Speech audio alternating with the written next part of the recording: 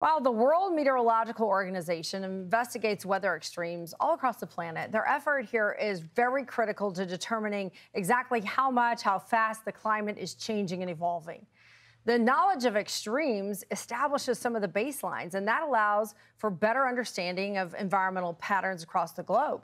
Tropical Cyclone Freddy is currently under investigation for possibly being the longest-lived tropical system in history.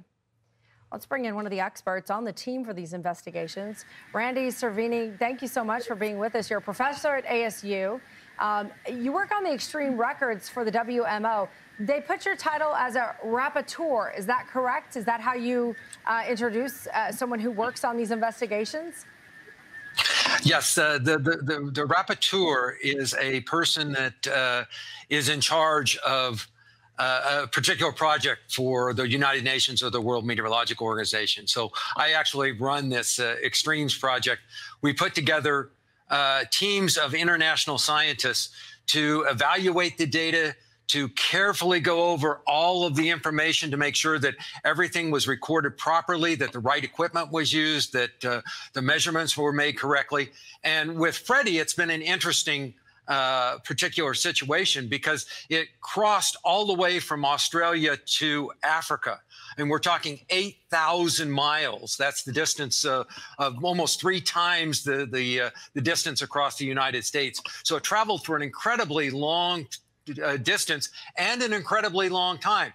The current record is 31 days, and we're evaluating to see if this storm actually lasted longer than that. So the 31 days, that was John back in 94, maybe I think it was. And there have not been many storms that have traversed the Indian Ocean like this. This could be, I think you put 4th on the list.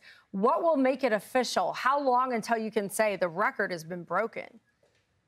Well, we have just obtained what's called the best track data, the very finally resolved information on the exact plotting of the position and the time of Hurricane Freddy from its beginning to its end. We had to work to make sure that the Australian data matched up with the data from the off the coast of Africa, which is from Reunion. It's a small island that's owned by France. And now we're in the process of evaluating to determine, well, one of the things is how, whether it was a hurricane or not all the time that it was across the Indian Ocean. That we have to make sure that its tropical cyclone status is properly evaluated. It gets a little involved, but we always like to make sure that we have the exact right data in order to make these calls on what is a record or not.